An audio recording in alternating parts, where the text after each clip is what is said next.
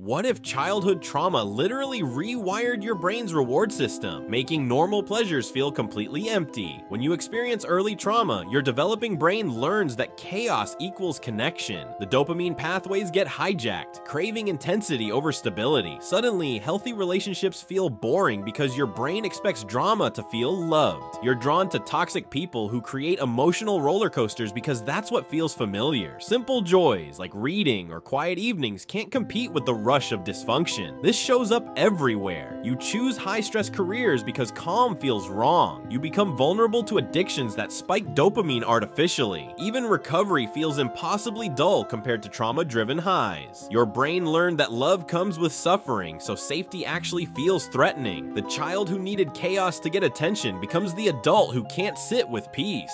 Understanding this isn't about blame, it's about rewiring what your nervous system believes about love. For daily mental health tips, subscribe to my YouTube channel.